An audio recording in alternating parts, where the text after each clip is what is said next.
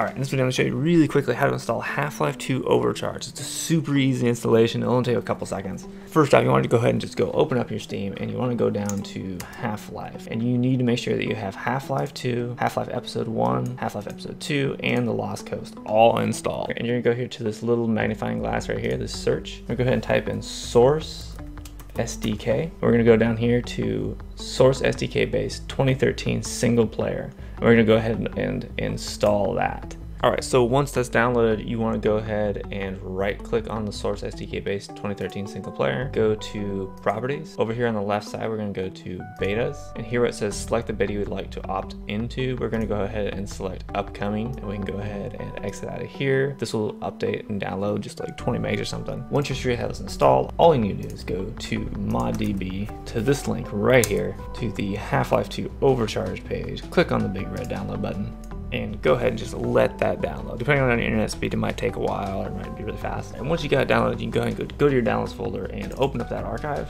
And we're going to extract this folder called Overcharged right here, into our Steam Apps source mods directory. So we're gonna go over here to our Steam directory right here. We're gonna click on Steam Apps. We're gonna click on source mods.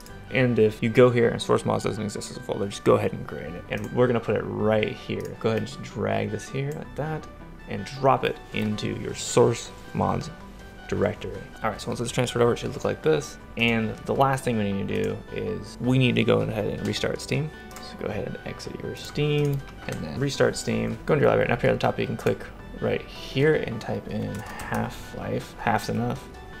And right here we got it, Half-Life 2 Overcharged. And that's it, that's all you have to do to get Half-Life 2 Overcharged installed, and you're ready to go.